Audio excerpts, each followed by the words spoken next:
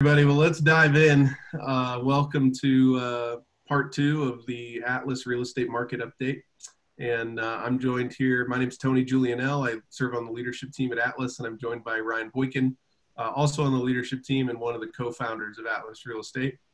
And how this will work this morning is Ryan's going to make a few opening comments, and then we're just going to open it up for Q&A. And the Q&A, we'd like to be the lion's share of this event and give you the opportunity to ask anything you'd like to ask around owning rental real estate and how we're approaching the market today. There's a Q&A button at the bottom of your screen. You can just click there, type in your questions, and then I'll read those questions as they come in following the opening comments. So with that, Ryan, take it away. Thanks a lot, Tony. Everybody, I'm Ryan Boykin. Appreciate you joining the call here and learning a little bit about real estate from the Atlas perspective.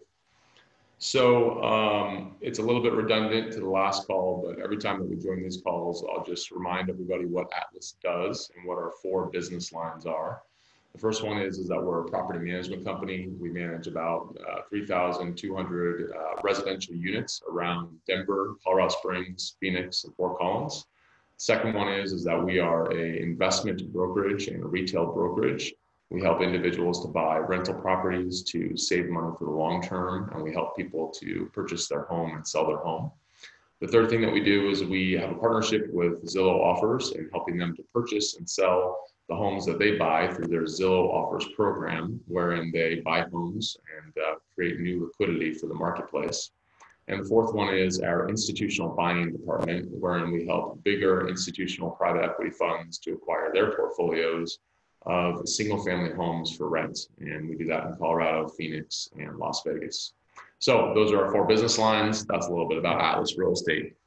One thing that I also kind of wanted to mention on this call is our Atlas investment thesis, and explain to those that have not heard this before what our investment thesis is.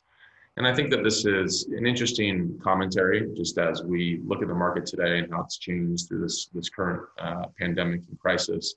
Where does the Atlas thesis still hold true? Where will it be challenged? And what does it mean to us in the future? And I think increasingly, as we get more information as to what this market looks like and as to how it's really changed, we'll be able to ask more and more of ourselves, is there an opportunity to purchase? And what does that opportunity look like today versus yesterday? How well will that thesis hold in the immediate term? So our investment thesis, and the thesis that we try and guide our clients on, is really predicated on three things. The first of those things is that we only purchase homes in markets that we believe are in a 20-year market. So what do I mean by a 20-year market? For us, the way we define a 20-year market means that the home that we buy today will be worth more money. We believe will be worth more money. It will appreciate over a 20-year period. Now, we know that during that 20-year period, and we may be seeing it right now, there's going to be ups and downs in that picture. But we believe that the fundamental economic environment of the market that we're buying in is strong enough that over the next 20 years, that the property will go up in value. Now, if I ask that question about Denver and I ask the audience, what level of certainty are we that a home that we buy today will be worth more 20 years from now in Denver? And my level of certainty is very high, 90% high. But if you ask me in certain other markets, maybe Wichita, Kansas may have a more fragile base economic structure. And as such, maybe that's a coin flip that the market is going to appreciate over the next 20 years. So Atlas is going to make investments into markets that we believe are strong 20-year markets. And that's really a commentary on long-term appreciation. And the second component of our investment thesis is that we only acquire assets that we believe have significant cash flow that can support all of our expenses, all of our debt, and frankly, cash flow that can maintain through those economic downturns so that we can make it to the long term. That's what the cash flow is going to provide. It provides income in the form of passive monthly income, but it also provides us the ability to withstand economic pressures so that we can get there over the long term. And then the third component of the Atlas investment thesis is that we want to buy specific assets that have a nice story around them, that have a nice appreciation or development story around them, such that the market will come to us over the long term and we'll have the opportunity to enjoy above average appreciation. So the classic example of this is we may buy in a market that is not in the center of main best development, but we may buy one concentric circle or two concentric circles around that because we believe that the city, the submarket, will grow in that way and we'll get outsized appreciation by targeting those areas. And that really comes down to knowing our marketplace so well that we have submarket knowledge that is unparalleled and uncomparable to that of the other real estate professionals. So that just scopes a little bit more about Atlas Real Estate and our investment thesis and who we are as a company. I do want to make sure that we leave this open to any kind of question or answer, and I'll pause there in one moment so that I can open it up to question and answer. I have a lot of other data that I can cover. I have specific market data on the rental activity that we're seeing in the marketplace, as well as purchase and sale activity in the marketplace. But I want to leave it open for question because I know that there are a lot of questions in the current environment. And I'll just reiterate that the purpose of these phone calls really is to just communicate. We don't have all the answers. We don't pretend to have all the answers, but we're living in this daily from a real estate perspective. It means a lot to everybody financially and their net worth and their long-term savings trajectory. And so this is just a communication exercise. And ideally, we can communicate on what we're seeing now. We can communicate on how that is different from what we saw yesterday. But we can take the full package and understand what we're going to see moving forward in the immediate term. And that's the hardest part. And that's the part that we're going to opine on a little bit. But undoubtedly, we'll get that part wrong. So I'll pause there. Tony, shall I continue with some additional info that I put together, or would it make sense for me to pause and allow for a couple questions? Well, let me throw a couple questions at you that have come through already, and I'll just remind folks down at the bottom of your screen, you can click on Q&A and type in your questions. And the first one, Ryan, is about everything going on with stimulus package. And the question is, do we at Atlas really have our arms around the government entitlements being offered to renters and landlords? What's the plan for that? And how are we going to be the experts to serve our clients well? Great. This is a giant question, and I don't think that anybody's an expert on answering this question as it relates to the care package quite yet. But I do have a few salient points that I think are important. The first one is through the care package, all of the game of how we've done property management and how we've tried to deal with difficult situations with our residents is now a little bit different. As an example, one of the items in the care package is that there will be no evictions on any loans that are backed by Fannie Mae, Freddie Mac, or any government entity, VA, FHA, et cetera, for 120 days. So if somebody is not paying their rent, we're not going to be able to evict them for that 120-day period. Now, what does that mean? It doesn't mean that they're not responsible for the rent. It doesn't mean that there can't be consequence down the road if they don't pay that rent. But it does mean that we have to put a pause on this for 120 days. And actually, let me just highlight that comment, pause. When I look at what the government's doing and I look at what is happening with the care package, what I'm really dissecting and what I'm feeling on this is that this is an effort of the government, and I think of society at large in many ways, to hit the pause button for 90 days. How do we create a 90, 60, 90, 120-day pause, reset button so that people can catch their breath and they can continue on with their lives? This is a good case, not best case, but a highly good case scenario. If we can hit this pause button for 60 to 90 days, and we can recover to where we were and we can get going in the way that we were. And so tools have been created through the care package and otherwise to enable people, both the renter who's not able to go to work right now in many cases with shelter in place orders and otherwise, and they may have lost their job, as well as the owner of that piece of real estate and their ability to pay their bills. And so when you look at the care package, two things have fundamentally been created. One is the renter is going to have time and they're not going to be kicked out of their home because of this pandemic and this economic crisis. And the other is, in the equal response, the owner should be created, should be allowed to have that same amount of time. And so as an example, on Fannie Mae and Freddie Mac backed loans and all government backed loans, there's a foreclosure moratorium for the next 60 days. So as an owner of those pieces of real estate, I couldn't be taken to foreclosure and lose my real estate. In addition to that, there's an opportunity for that owner of real estate to request up to 360 days of forbearance. And so that means that I could get delayed and deferred mortgage payments for basically a year if I have a Fannie Mae or Freddie Mac or government-backed loan. In addition to that, there's very lenient credit reporting during this timeline, meaning that if you come to that agreement with the bank, they're not going to ding your credit. So all these things are in support of this notion that we're going to have to hit the pause button here for 60 to 90 days, and then we should be in a stronger position. So that's as it relates to tenants and as it relates to owners. And it only really speaks about, and this is the case with the government program, it only speaks to the governmental mortgage product that they can control. So that's Fannie and Freddie, FHA, VA, et cetera. It doesn't speak to your community bank and what the community bank will do in their response. Now, there's one important caveat to that.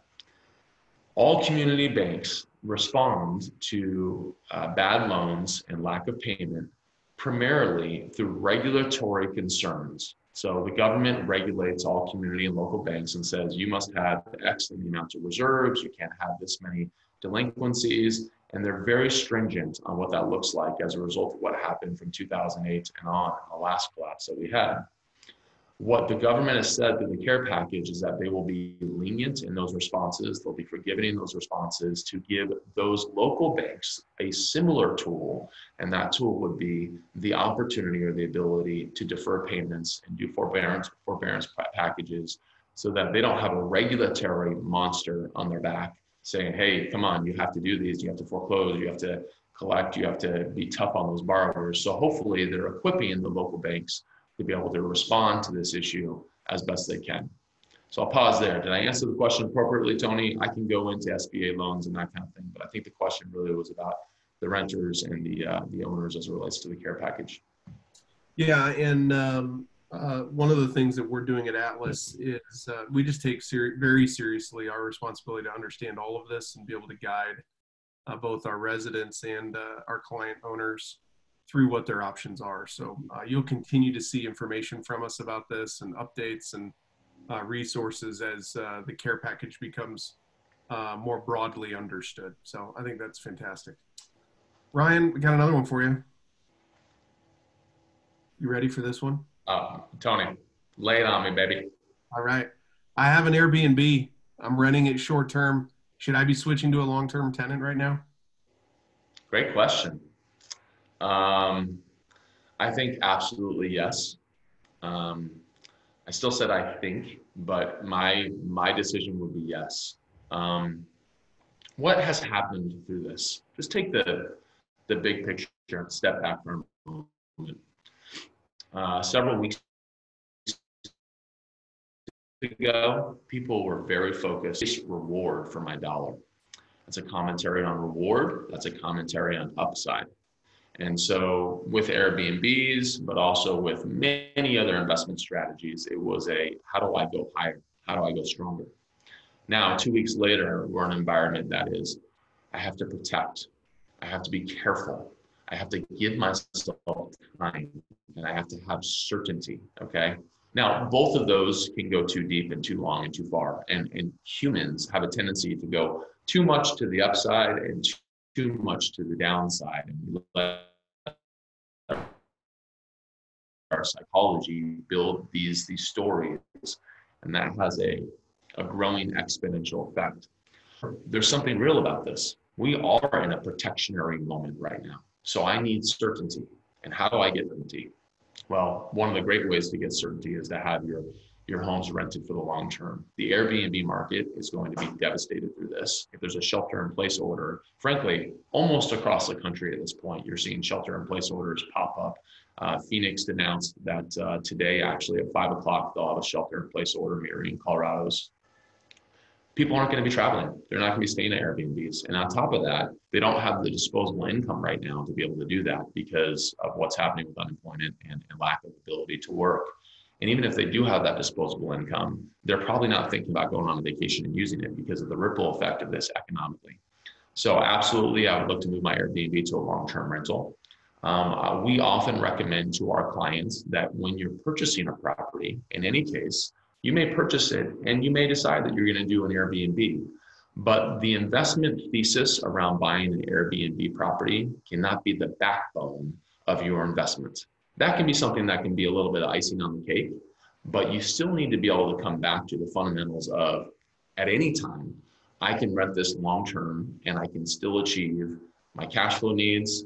I can still achieve that it's in a 20-year market, and I'm still putting myself in the best position for a nice path of development appreciation story. And so those three things still need to hold. That's the investment of the Atlas investment thesis. It's a very long-term commentary. And so definitely moving the Airbnb to the long-term makes sense right now. But let's also recognize that all these people out there that have Airbnb properties, they're going to be looking at the same. And all the folks out there that are doing big Airbnb programs, because you've started to see over the last year or so, bigger venture capital backed companies come in and buy entire floors of luxury apartment buildings. And what have they done with them? They've converted them into an Airbnb effectively. They said, hey, this is almost like a hotel play inside a segment of this apartment building. Well, all those groups now are going to say, that market's dried up. I got to go long term on that. And everybody else out there with a standard Airbnb in a house is going to go long term. So we're going to see new supply come to the market in the rental marketplace, because all those folks that were short term are going to now become long term.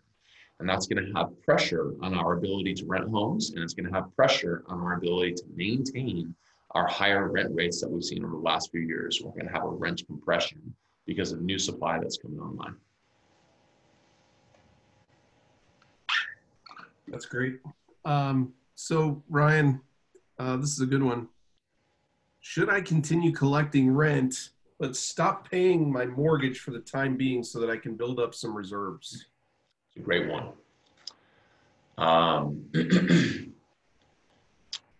I have a theme that I'm going to touch on over and over again right now, and that is maintaining your cash position and developing strong cash reserves through this period. And what was just asked is a strategy that would enable somebody to maintain higher cash reserves because they're collecting rents on one side and they're not paying their mortgage on the other side. That's a problem, okay? And I'm not going to go into the details of this, but if you're collecting rents from your property, you need to be paying your expenses, particularly your mortgage. And if you're not sure if you can pay your mortgage, it's worth consulting with a professional on this, and maybe even calling your bank and explaining to them what's going on.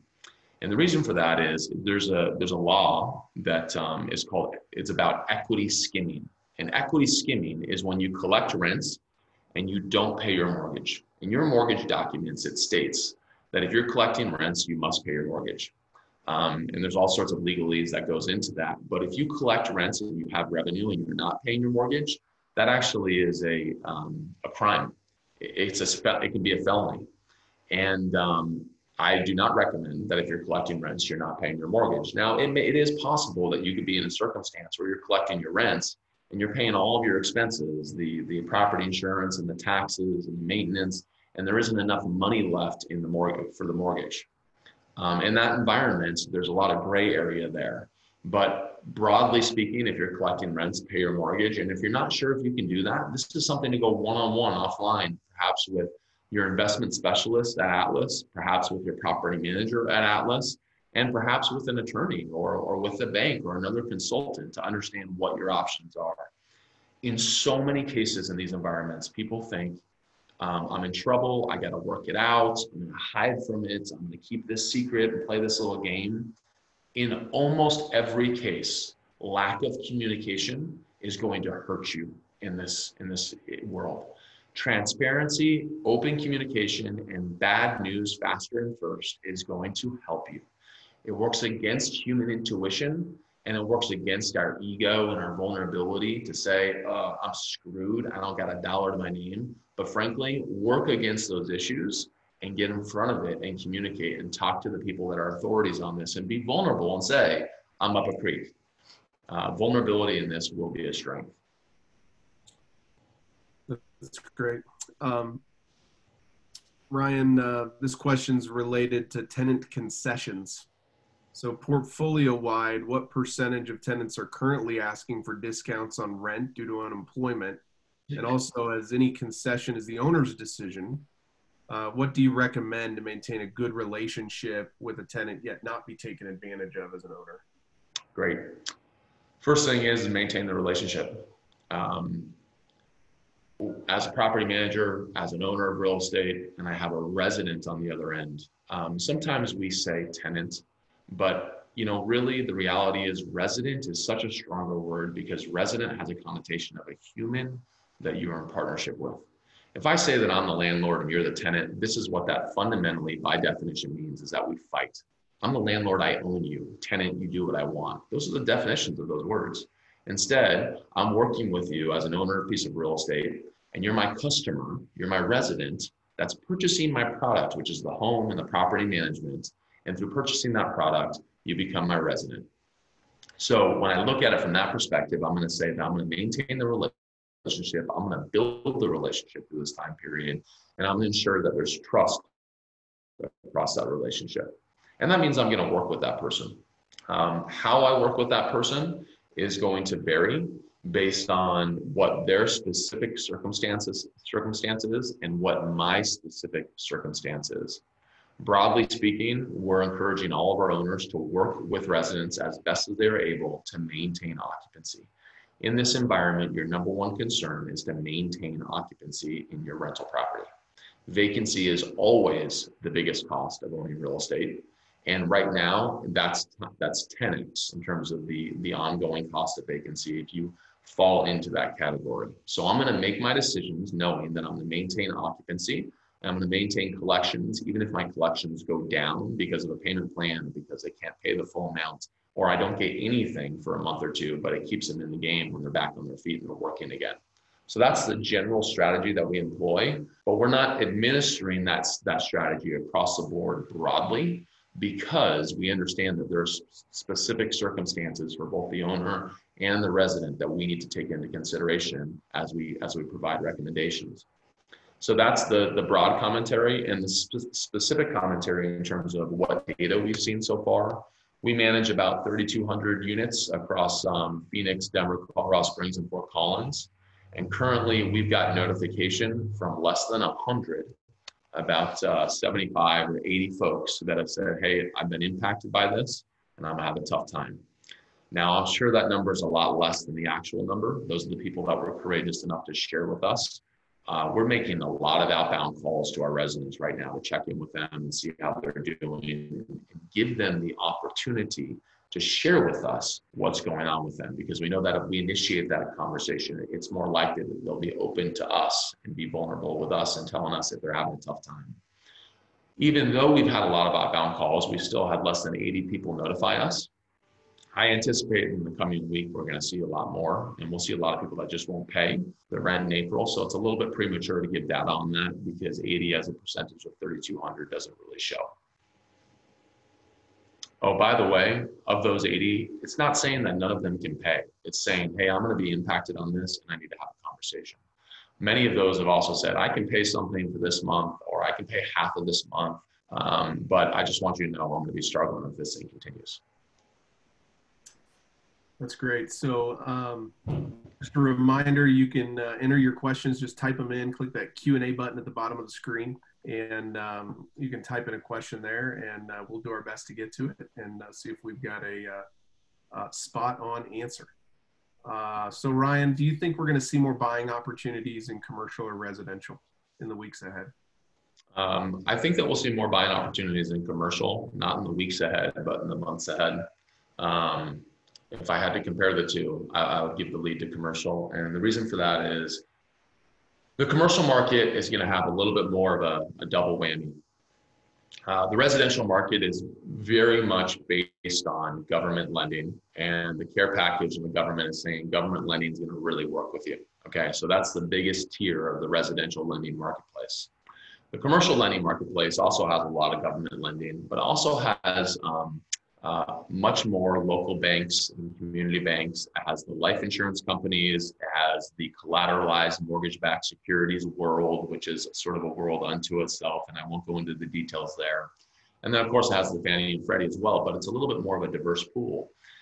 In addition to that, so that more diverse pool has less tools at their disposal potentially than the consolidated Fannie Freddie world on the residential side. Um, that's a very big comment, and there's a lot of detail there, but that's my initial read. That's the lending environment. So the commercial side is going to have a little bit more pressure on it potentially because those banks and lending institutions may feel a more immediate need to be active in trying to garner what is owed to them. The second thing, and I think the thing more important on this, is that you have a direct consequence in the commercial environment with the restaurants that are being shut down, the offices that are sitting vacant right now because nobody's in there even working in the offices, all the different categories of the commercial world that are having very, very direct consequence. And I think that those direct consequences will lead to commerce and business that isn't able to survive during this time period. And when that happens, you have people that can't pay rent, not just now, but at all. And then you have the ripple effect that percolates through to the commercial real estate side. I think that will happen to some degree with the residential side as well. But to me right now, it feels a little bit bigger on the commercial side, and time will tell. So Ryan, the follow-up on that is it seems like home prices right now are still really strong in Denver and likely in Phoenix as well. Is it a good time for me to unload some assets and sit on cash and look at buying something 6 months from now, or even potentially buying into a stock market that looks like it's on sale? So the notion of selling a property right now, it may make sense to try and test the market and sell a property. The market looks to be strong, particularly for homes that are priced less than $500,000 or maybe even $600,000 in Denver, and then tiered down to Phoenix and Colorado Springs being a little bit lower than that price point. I think you have a tricky decision to make if you're looking to sell a home. Generally speaking, if you have a single family home or even a duplex or a fourplex, if you're going to sell that home, you're going to need to first vacate that tenant from the home, and then you're going to have to do fix up to it so that it looks like a nice home for somebody to buy as a first or second time home buyer. So you may be able to sell your home. You may be able to get a good price. It looks as though pricing is holding up right now, although we're way too early to tell that that's going to hold up. That's just the first week or two of indication on this. But let's say that it did hold up. So what are you doing by going through that exercise? You're taking risk because you just went from an occupied home with a resident in it. You asked that resident to vacate. Now you have vacancy, plus you're going to have to spend some money getting that home fixed up so that it's ready to sell. And then you have to put it on the market for a month, 2 months, 3 months until the transaction's all the way done. So that total time picture may be 3 or 4 months. And what happens if the market actually does compress and we don't get out of this problem quickly in the next 3 or 4 months? Then I'm left with a home that is worth, instead of 500, it's probably worth 450 or 400. And I don't have a resident in it. And because I don't have a resident in it, there's new supply on the market, harder to get that resident, more time vacancy, and less in final rents. And so I think you're taking a little bit of a risk trying to sell a home right now if you have an occupied piece of real estate. I like the certainty of knowing that I'm going to have income right now and that it's going to bolster my cash position so that the assets that I have maintain healthy because I have that cash and I'm not depleting them on trying to get a reward picture. That's probably the way I pursue that question. I might also say that if I could sell a home that was tenant occupied with the tenant still in place right now, and I have a few assets I'm considering this with, where it actually makes sense to try and sell it with the tenant in the home because it's a unique asset that allows for it, then I may say, okay, I'm going to test the market with this. But I'm still taking some risk on that because I might make my tenant feel jittery and they may want to leave the home and leave the lease to a new property. And I still may have to do some fix up and I may put it under contract and then the contract falls out. So you're taking a little risk there.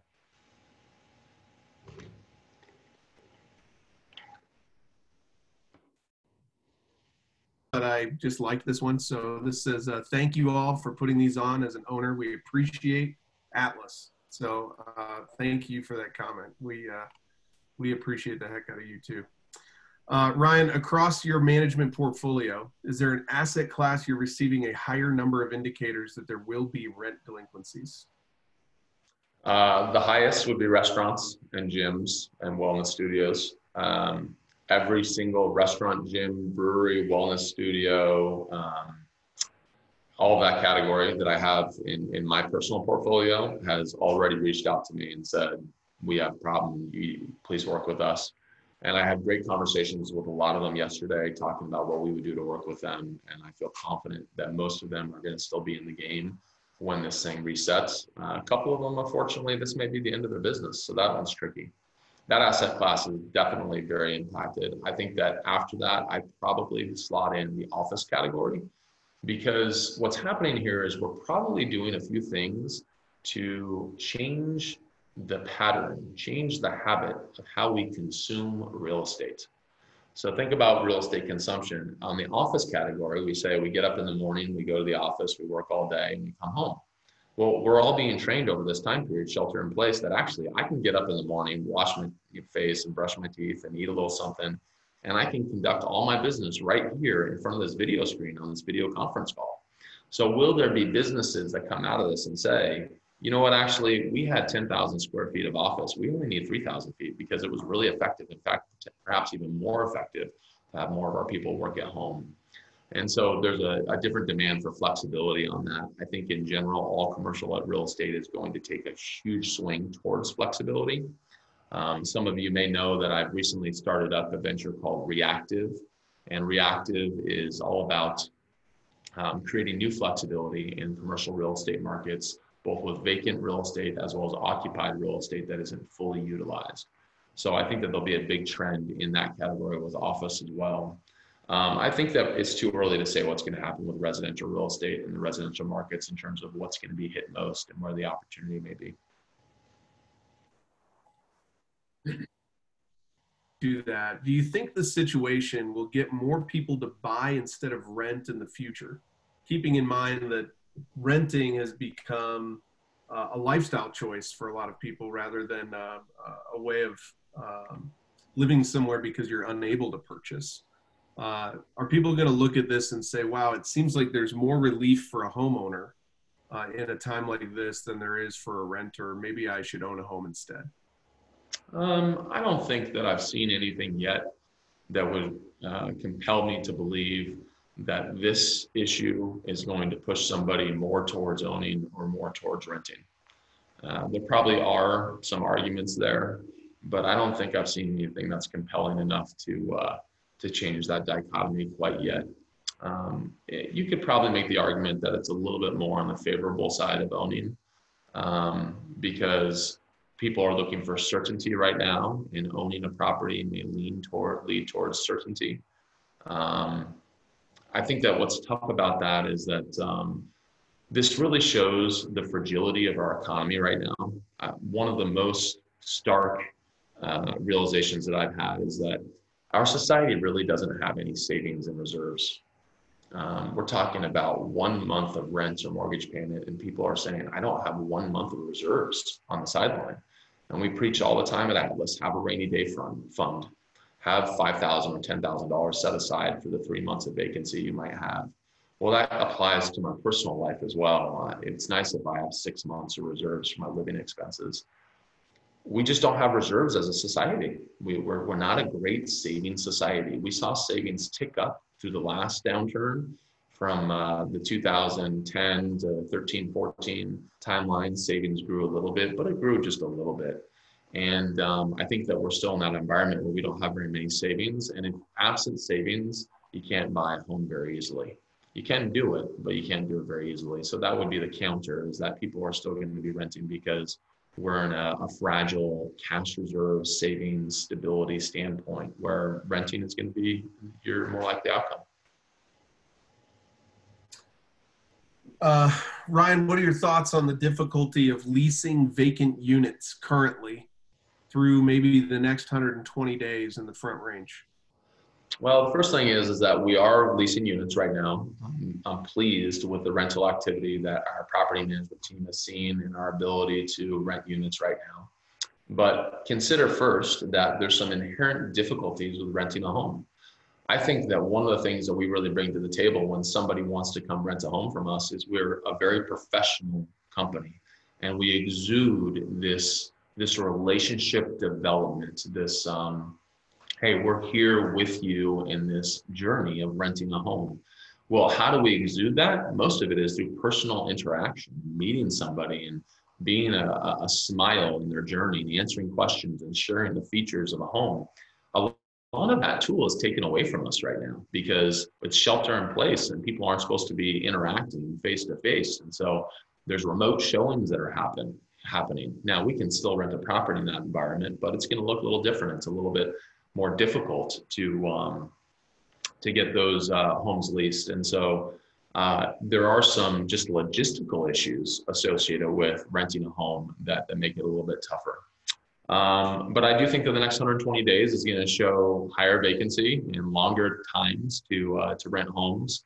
I also think that one of our primary strategies that we've always leaned upon is that when somebody gives us notice that they're going to be leaving their lease at the end of their lease, we're always proactive in telling them, okay, great. It says in our lease that we can 30 days or 60 days prior to the end of your lease term, we can start to show that home to new people that are interested in renting it. And so we're setting up showings while the home is occupied. And the reason why we do that, of course, is because ideally, if somebody's going to move out on March 31st, we have somebody that's already signed a lease for April 1st or April 5th. I mean, right off the bat, so that we only have a few days of vacancy. Well, that's almost gone as a tool for us because we're not in an environment where we can ask somebody that's living in a home to have a visitor from the outside world that has a whole different set of people that they've been in contact with to come into the home. And of course, that would be pandemic spreading or COVID spreading. So a lot of tools are missing from our tool shed, but I do still think that there's demand. And I think that the cure to this demand right now oftentimes is going to be that if you have room to negotiate on price, it's going to be a big component to making sure that you don't have higher vacancy. And we'll probably advocate for that because we think there's so much value in the certainty of occupancy right now. Did I answer the question, Tony? Yes, that was great. Ryan, do you think single family properties are better positioned than multifamily long-term as renters may experience a culture shift and desire more distance from neighbors, not sharing common areas, etc.? That's interesting. I think long-term, we're not going to have that concern. I think people might have that concern in the short term, but frankly, we have very short memories. And long-term, people are going to say, I want to rent in an apartment and it's got the amenities or the pricing that I require or desire. There could be a slight push towards single family and the distancing component that comes with that. But there's a lot of people that don't want to live in a single family home because of the maintenance required and the headache associated with some of those components in a yard and shoveling. And so a lot of that comes down to desire and price and affordability and amenities. I think over the long term, that won't shift meaningfully. But in the short term, it probably will. One of the reasons why I love investing in single family real estate that has nothing to do with this pandemic is that single family real estate gives me multiple exit options that multifamily real estate does not. So when I go to buy a home, first I'm buying a home and I can see what the value of it is. Then I'm going to put a renter in it. I'm going to have my cash flow. And 10 years from now, if I decide that I want to sell that investment, I could sell it as an investment to another Ryan Boykin and leave my tenant in place. Or I could say, geez, the investment market is bad for this home, but the home is appreciated meaningfully. And there's just a home buyer out there that wants to come and buy this home. And maybe my takeout buyer is going to be a home buyer instead of an investor. I don't have a home buyer class for the apartment investment. As an apartment building, I'm an investor selling to an investor. So the next investor is looking for a return on investment, and that's the way he's going to analyze the deal. The home buyer I might sell to doesn't care about the return on investment so much. They want a two-car garage and a nice yard. So I think there's a good case for why single-family real estate is particularly interesting as an asset class, but I don't think it has a lot to do with the COVID crisis right now. Ryan, are you willing to make a best guess for delinquency in April and May across the portfolio? I'm going to say no. I'm not willing to make a best guess. I will say that I stress tested my portfolio, and I'll share with the audience what I did to stress test my portfolio. Broadly speaking, I said that for the month of April, my commercial tenants would pay me $0 in rent. Now, that's broadly speaking, because my industrial tenants, I analyzed every one of them, and almost all of my industrial tenants will pay their rent. I feel pretty confident about that. But a lot of my, I already talked about my restaurant, wellness, gym tenants. I even think that some of my office tenants are going to be pretty shaky on paying it. So I kind of just said, hey, I'm going to be real conservative and almost put a 0 on that. Then I said in May, we're going to start to see a little bit more in rents on my commercial side. And I said, maybe that could be a 50% of my total world, including all the all the commercial restaurants and industrial and all that. Maybe it comes up to a 50% payment. And then it slowly steps up from there. On the residential side, I sort of just stress tested it and said, maybe in April, I'm only getting 80% payment. I think I said 75% for April, ticking up to 80% in May. And maybe up from there a little bit, but kind of 80% over the next few months. I think that's a pretty conservative test case. Unemployment is skyrocketing, but I think the last number I saw was 13%. So I'm basically saying 20% unemployment, vacancy in my residential portfolio. I think it'll hold water, but we'll see. That's what I did to stress test, and it was a good exercise for me to say, okay, if that happened to my entire portfolio, how's my global cash position? Do I have enough cash right now to withstand that issue if it went on for 6 months, if it went on for 12 months? My initial look was for 6 months, and I felt very confident about where we would sit. But I'll do it again here shortly when I have more data and over a longer period of time to determine, is 12 months how long I think this will go. And if I don't have enough cash right now, what are my cash strategies to bring on new liquidity to my world so that I can withstand that time? That's great. Ryan, any lease renewal strategies, like maybe asking for an 18-month plus lease and an expedited renewal? Absolutely. Asking for a longer lease term is a great one. Discussing what's important to that resident and really understanding how can we check some of their boxes. And maybe there were boxes in the past that we weren't as concerned with, but there could be some really easy ones. They might say, geez, man, I know that you've said all along that you're not going to build a door to the fence for my in and out with the kiddos and bikes, but if you did that, that would really mean a lot right now. Great, that's a $500 item, let's go. I think strategies around that and being a little bit more accommodating, things that we didn't necessarily need to do, but we're going to really focus on what the desire is from the resident to keep them in. We talked about longer lease term. We talked about in the last conversation what pricing looks like. And I'm going to be aggressive in understanding that that renter may say, hey, look, I've been paying you $1,800. I can't afford $1,800. What I can afford is $1,700 or $1,600. I'm going to take a real consideration on that because I know that if they leave my property, I'm going to be vacant for at least a month. And that 1 month of vacancy costs me $1,800, and take $1,800 over 12 months. What is that? $150 a month. That's lost revenue. So I'm really going to be more accommodating in that approach. You mentioned Phoenix, Vegas, and Denver. Are you monitoring all those markets right now? And what are you seeing in those markets as you monitor them? Yes, we're monitoring all those markets. And what we're seeing, broadly speaking, is that the markets all look healthy for home purchase and home sale. Now, remember, all this data is really backward looking. As an example, all those markets, the original list price to the closing value, that ratio. So it was originally listed at $500,000 and it actually closed at $400,000. That would be an 80% original list to closed price. Well, we're not even close to that. We're at 99% in Denver and 98.5% in Phoenix. I mean, the data is very, very strong. The area that I am concerned with is the number of new listings per week in those markets. And so far, we're still seeing new listings come online that look palatable. And that means that sellers are saying, I still want to go out there and sell my home, and I want to test the market. The other data point that I think is interesting is the amount of showings and showing activity in those markets. And, I'm not sure how to read this yet. The showing activity looked like this, and then in the last week, it did this, straight down. Well, why did it go straight down? We have a shelter in place order. People don't feel comfortable going out and doing those showings. And so part of that is the shelter in place order. Part of that is maybe a lack of demand. And then part of it may be people are saying, hey, I don't need to see the home because I can see it online virtually, and I'm doing the virtual tour and those different components where I feel confident enough to maybe make that offer without even having seen it because I'll see it at inspection. So there's a story there that I think is a little bit hard to follow, but I think that the initial commentary is the market seems to be strong still, but I don't trust it because of the leading indicators. And I think that we're going to see some negative market data in the coming weeks or few months here as a result of what I'm just beginning to see.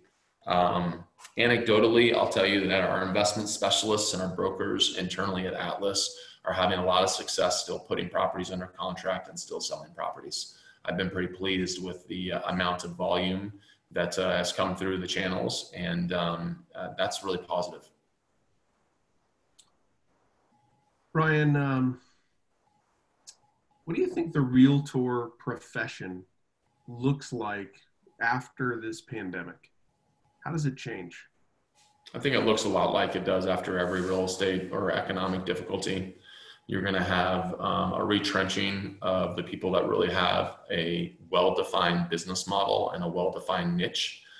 Those people are going to have success, and the people that say, yeah, I'm all things to all people are going to have a lot harder time.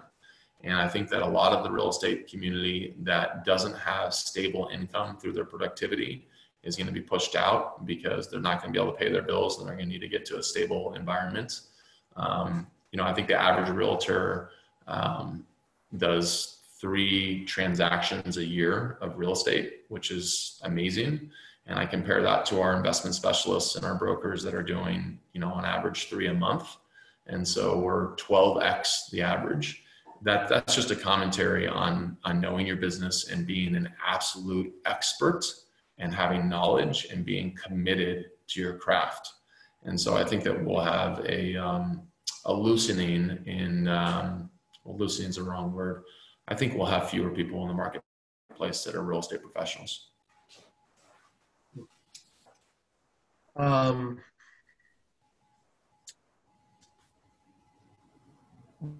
Ryan, I'm going to ask you one last question. And this one, what are the things that you're doing personally these days to stay centered?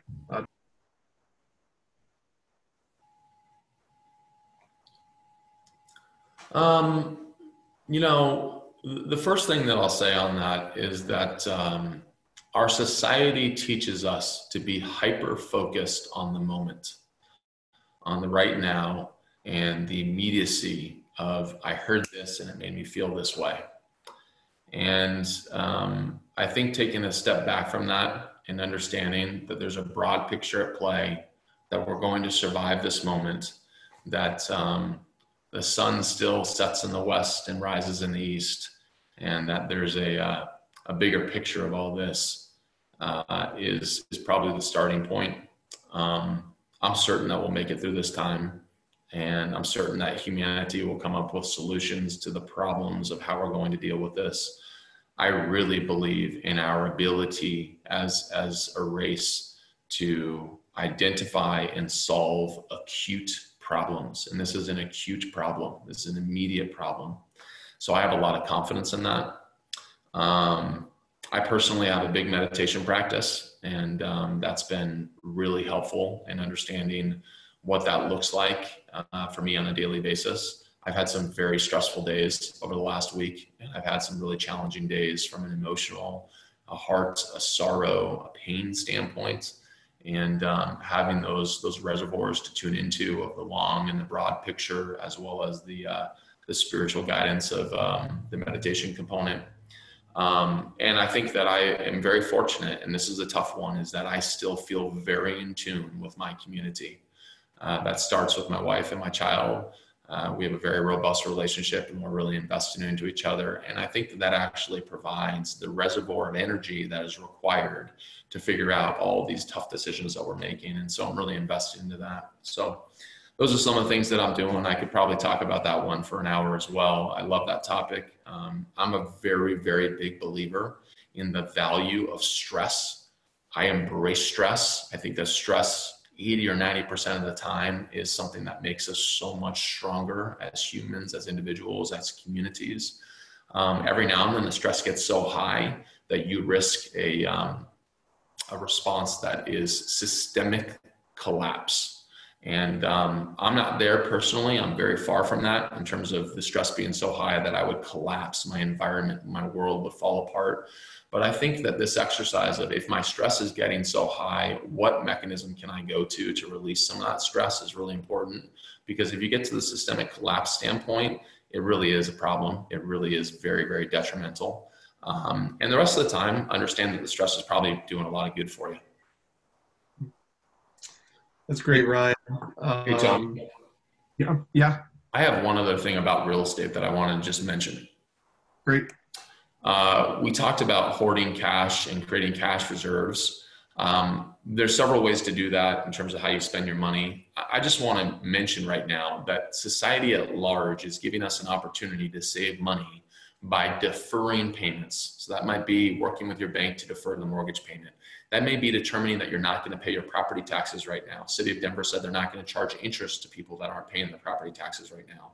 You may be able to defer insurance payments. You certainly should be deferring maintenance costs if they're non-necessary, and capital expenditure, big capital construction costs if they're non-necessary. All those things will help you build your cash reserve. You should definitely, on a personal level, be saving money on non-essential expenses, canceling the subscriptions you don't use and things like that. That's a big deal if you're worried about your cash position. Those are all cash saving items. Against that, you also have the ability to look at leverage as a way to create new liquidity. So you may consider getting a line of credit, because a line of credit provides you with the opportunity to have access to equity that is latent, that is lazy equity. So I would really consider talking to your bank right now and seeing if you could get a line of credit. I'm not saying to then use your line of credit. You have to think about whether or not you use it, but consider at least getting it. I am considering doing cash out refinances of properties that have a lot of equity in them, because it gives me a reserve of capital that I can pull from. And that equity that I do as a cash out refinance may be equity that I use to then go deploy and buy a new property if the market shows me that there's a discount on property. So I am considering refinancing my property instead of selling my property right now, knowing that if I pull out some of that equity and it turns out there's no buy opportunity, what do I do with that equity? I just pay it right back. And what did it cost me to do so? Well, I had to pay a little origination. I had to pay a little bit of an appraisal and some closing fees. But the cost of that is worth it, because it garnered me certainty and it garnered me more opportunity so that I could go buy the next opportunity if it presented itself. So that's a real commentary on cash. I'm still in a position that this whole thing is too early to say what's going to happen in the future. The dust will settle. We'll have plenty of time to see what's going on and then make decisions. But right now, when the lending markets are still available, I may consider that to some degree. So that was the last thing I wanted to mention on real estate, since we didn't hear the question on it. And Tony, all I do is talk and talk and talk. Yeah, you must be sick of hearing my voice. No comment. And that was fantastic. Thank you, everyone, for participating. We got some great questions. It is our intention to continue to do these webinars on a regular basis.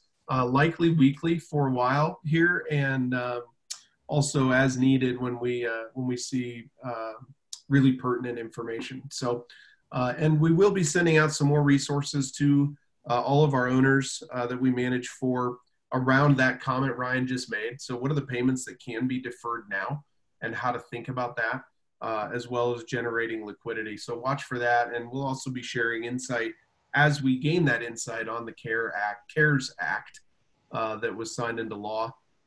Keep in mind that's I think it was right under 900 pages. Ryan, I read 450 and Ryan took 445. It didn't seem fair, but as everyone's kind of parsing through that new bill and figuring out how all of that works, we will be sharing the summaries that we see and the details from that will be helpful for the people that we serve. So thanks for joining us again today. This webinar recording will be made available. So if you want to share that with others, we'll make sure that we send it out to you, and watch for our next invite for next week. Thanks, everyone. Thank you, everyone.